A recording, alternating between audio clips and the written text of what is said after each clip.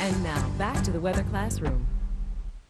Tornadoes can occur almost anywhere there's a severe thunderstorm, and not just in Tornado Alley.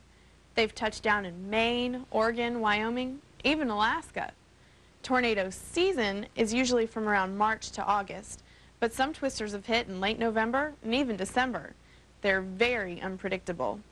Now, speaking of unpredictable, let's catch up with the big storm chaser himself.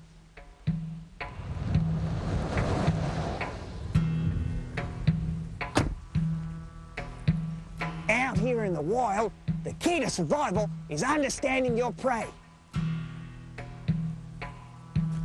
Oh, all right, there is no tornado. You happy now? Huh? Tornadoes form when there's an intense thunderstorm going on. Clusters of cumulonimbus clouds will begin to boil up in the sky. There may be thunder, lightning, rain, even hail. And a lot of times, just before the telltale funnel cloud begins to form, the sky turns this kind of greenish color. And that's caused by sunlight passing through huge amounts of rain or hail in the clouds. No sign of the little boogers yet, though. Looks like it may be a little while.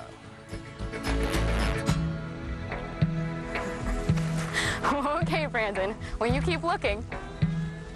Now, experts used to think that the winds in a tornado were over 500 or maybe even 800 miles per hour. But in recent years, using things like Doppler radar, we've learned that winds rarely get above 250 miles per hour. And most twisters clock in around 110. A typical tornado usually won't be more than about 400 to 500 feet wide and will only travel a few miles.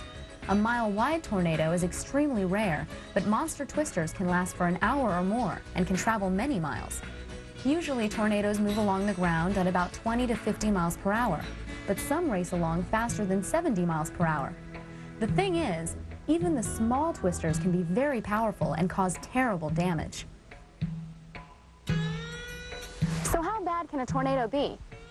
Well, in 1971, a scientist named Fujita came up with a scale that describes the intensity of a storm. He became really famous, and one of our very own experts at the Weather Channel was one of his students. Working with Dr. Fujita was a tremendous experience, a unique experience for a graduate student.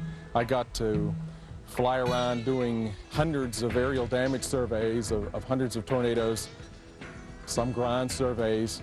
He also had a project where we would charter a Learjet and go fly behind a squall line, monitoring the up and down motion of the storm tops to see if that related to tornado production at the ground. So had a view of clouds as they were producing tornadoes and then seeing the aftermath in the damage surveys. The Fujita scale, or F scale, is a way to characterize tornadoes based upon the damage that they produced. It goes from F0 to F5, with 5 being the highest. At F0, the damage is fairly cosmetic to buildings. Shingles, a few awnings are damaged, some trees are knocked down, a number of branches blown off. The top end of the F0 wind speeds are estimated to be around 72 miles per hour, the beginning of hurricane force winds. F1, getting up to around the 100 mile per hour range. Portions of roofs are blown away. Mobile homes may roll or be partly disintegrated. F2, most roofs will be taken off of homes. Mobile homes totally demolished in many cases. F3, walls will be, some of the exterior walls of buildings will be demolished. The roofs will be gone, maybe just a few inner rooms standing. F4, buildings rendered to a pile of rubble. F5, the total foundation is swept clean. The building contents broken up into little pieces and blown downwind by the tornado strong winds. Winds in some F5 tornadoes may exceed 300 miles per hour.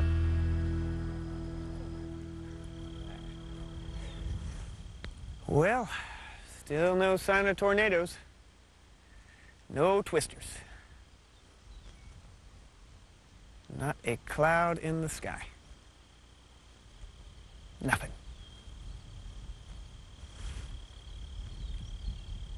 Nope.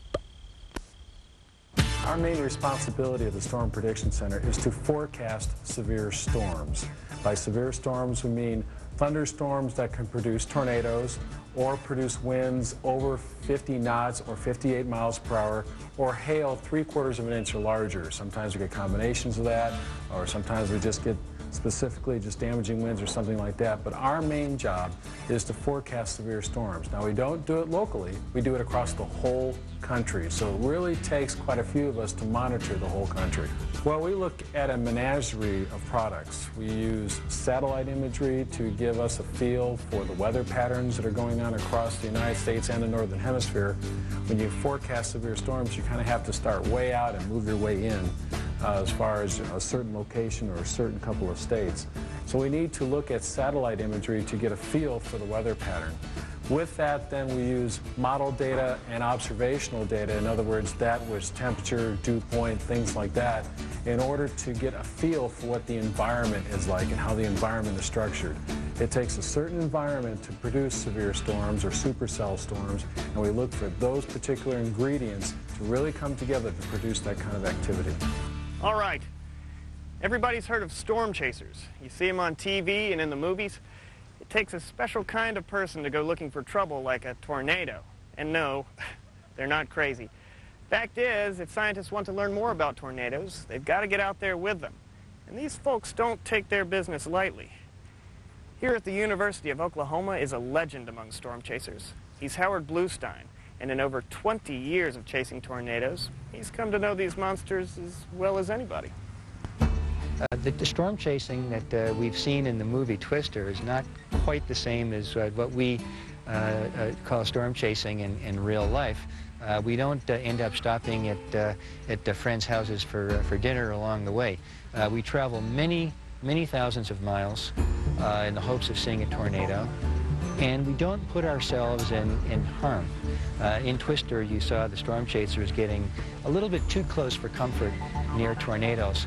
We try to position ourselves at least a mile, perhaps 2 miles, or even 3 miles away from the tornado so that we can get a good view of the tornado, get high-resolution data with our radars, but also be safe. Well, the primary reason why we chase storms is that we're trying to learn why it is that some supercell storms produce tornadoes and others don't. In addition, we're trying to understand the structure of the tornado. Where are the wind speeds the strongest? How do the wind speeds vary around a tornado?